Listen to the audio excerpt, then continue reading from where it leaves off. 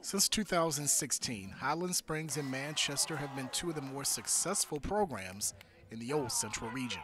What Coach Hall has done over there, and then what we're trying to do over here, kind of replicates itself or duplicates itself or mirrors each other. They are the true measuring stick of every school, I think, not just in our area, but in the state of Virginia. Between them, they've played in 9 regional finals, made 5 state championship appearances, and won 4 state titles. It's the team that's prepared. They do a phenomenal job of preparing every aspect of the game, and it's good to just watch good football, right? They've done so many things that have not been done in the past. Just again, in our program being mentioned with them, I'm very honored. I'm very flattered. But facing each other in the regular season has been few and far between. It's fun to even think about playing Manchester this time around.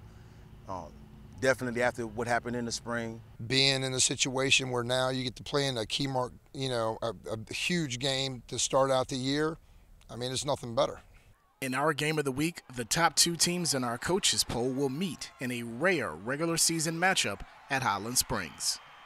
It's one of those situations where it's a friendly rivalry, right? It's competitive as hell. Everybody wants to win the ball game, but you don't get it at its height all the time. I believe it's 2 similar programs that are both built on the rock. That there's a story in the Bible when if you build a house on the rock, the house stands. No matter what storms come, and I like to look at it that way. It's one of these games that I think the whole Richmond area is going to look forward to come out and seeing this week. Friday marks just the 2nd regular season meeting between the 2 schools since 1965.